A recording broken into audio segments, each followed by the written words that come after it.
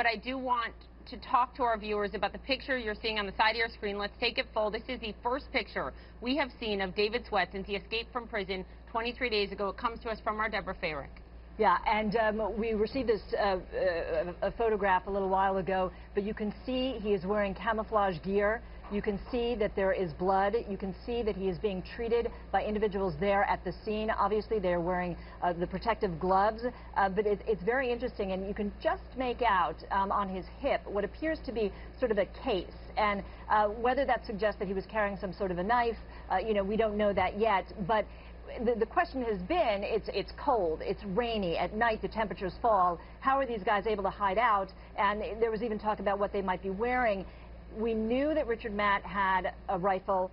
We did not know whether David Sweat was armed, but it appears that one of the reasons, or one of the ways that he was able to survive for as many weeks as he did, is because he was dressed for the elements. And you can see, because of the camouflage, he could have easily remained hidden even while he was on the run. But we are being told that he was heading north and that he was trying to get away as quick as possible, because not clear whether he was with Richard Matt when all of this happened, but he covered a lot of ground between the two shootings, essentially. Do we know if he's talking?